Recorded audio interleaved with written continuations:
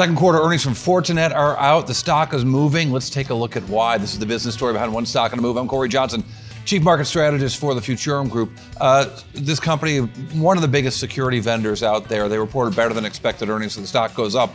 That's all Wall Street thinks about. But when we dig a little bit deeper through these actual numbers, what we see is a business that did $1.43 billion in revenues, up 11% year over year. Their service revenues in particular were up 20% to nearly $1 billion right there. And really nice profitability and great operating margins, 30.5% operating margins. This was a tick up in growth for this company, which is welcome. And indeed, they suggested that when their guidance, the numbers are going to get even better into the next quarter and the rest of the year. And again, with really high margins. Well, one of the reasons they had such high margins is because their service business is doing better than their product business. The product business has worse margins. You sell more high margin stuff, all your margins go up. That's certainly what happened for Fortinet. And indeed, when they've seen this slowdown in their selling of software and of particularly firewall hardware devices, what they've seen is that the services business and the growth in that has really supported a softer patch with their product sales. Also in the conference call, this company is always quick to point out, not that they're just the second largest pure security vendor out there next to Palo Alto Networks, but this industry is ready for consolidation, suggesting they might be continue to do tuck-in acquisitions as they have done so many already.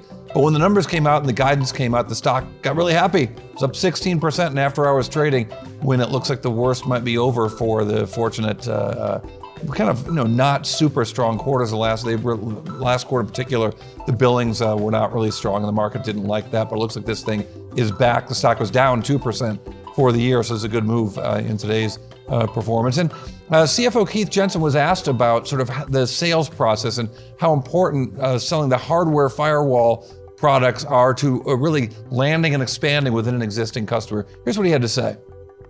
It's so compelling to start with a firewall. And it's very compelling to start with the ASIC. So a physical part of it. We don't always do that, but we almost always start with a firewall, whether it's physical or virtual. Really what you want to do is get the operating system in the hands of the customer. And what form factor that takes is, we're fairly agnostic about that.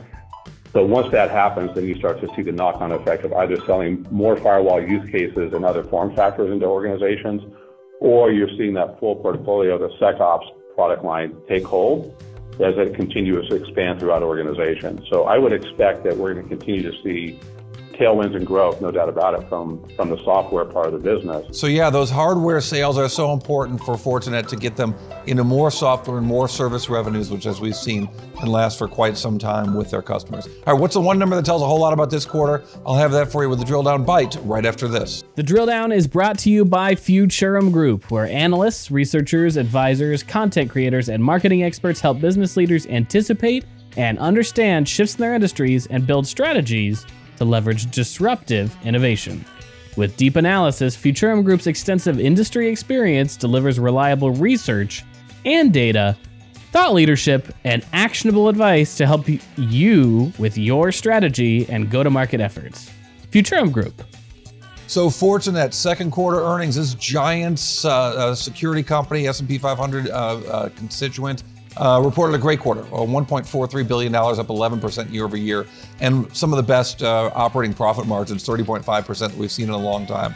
But their product growth sales are still falling. They're a little bit better than last quarter, but this is the number I want you to remember, -4%. That's what happened with product sales for this company. They said on the call that product sales lead to everything else for this company in the future and service sales, but it starts with product, and the product sales still struggling, although they're saying it's going to get better next quarter and beyond. All right, thanks for checking out Drill Down Earnings. I'm Cory Johnson.